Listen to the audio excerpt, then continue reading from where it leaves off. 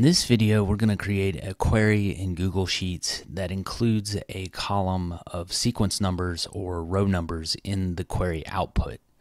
Now, I've done a video on this before, but I found a much easier way to do this. I must admit that the previous video I did on this was very involved and easy to cause errors because the formula was just so ginormous.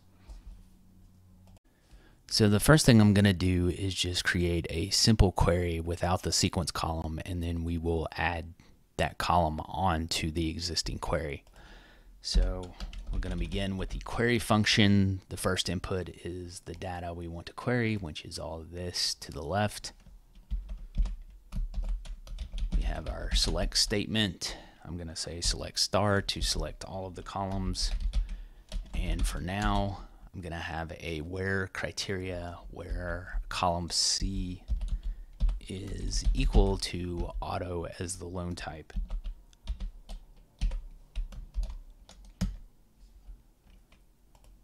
So now what we want to do is add a column of sequence numbers on the leftmost column of this query.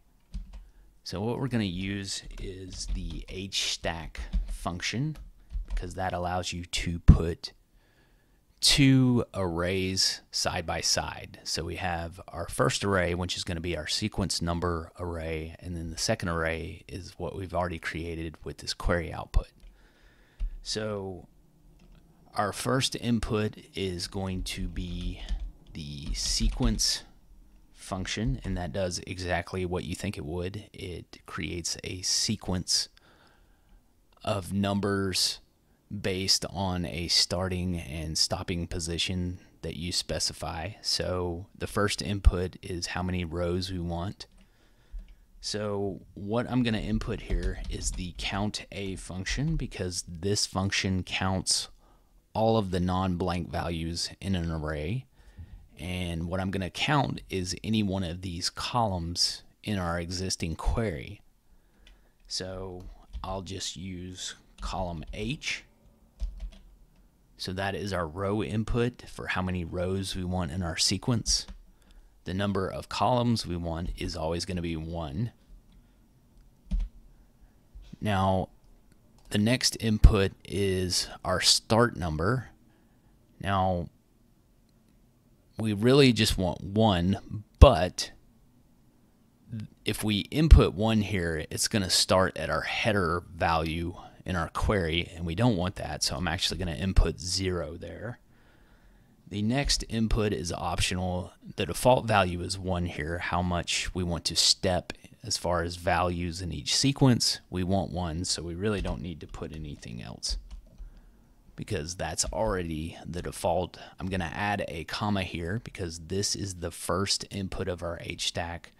The query is our second input, and these two will be side by side. We just need to add a final closing parentheses on the end of our formula. So you can see we get our output.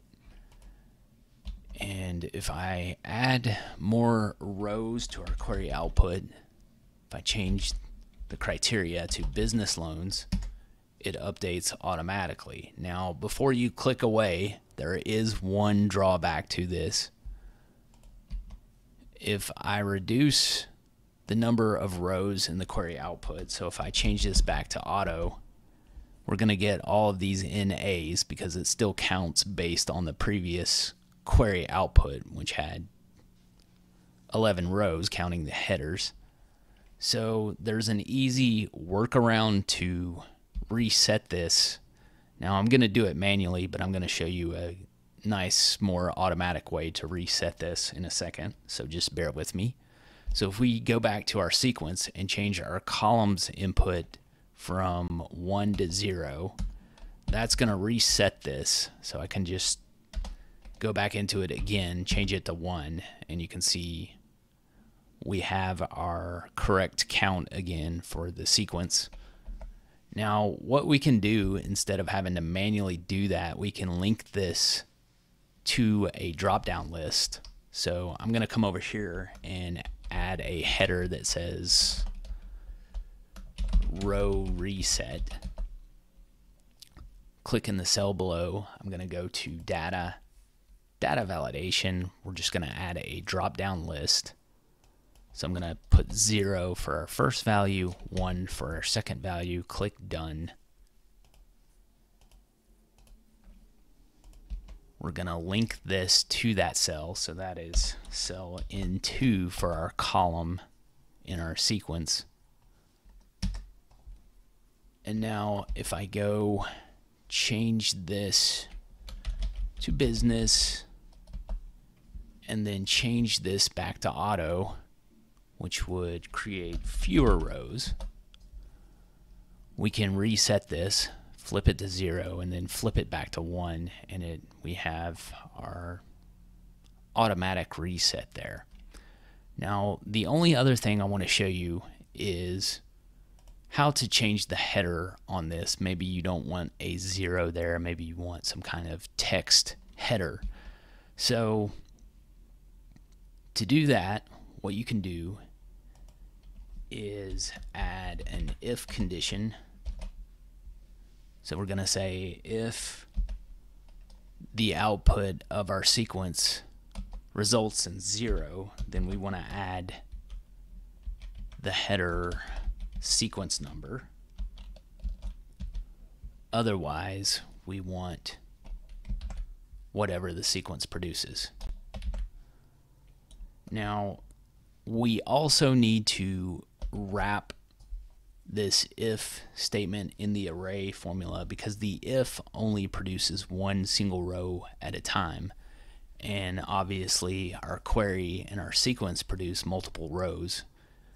So we have to nest this in the array formula to make it an array output.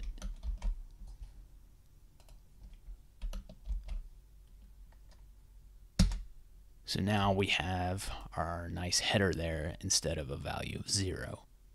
Well, that is all for now. Thanks for watching.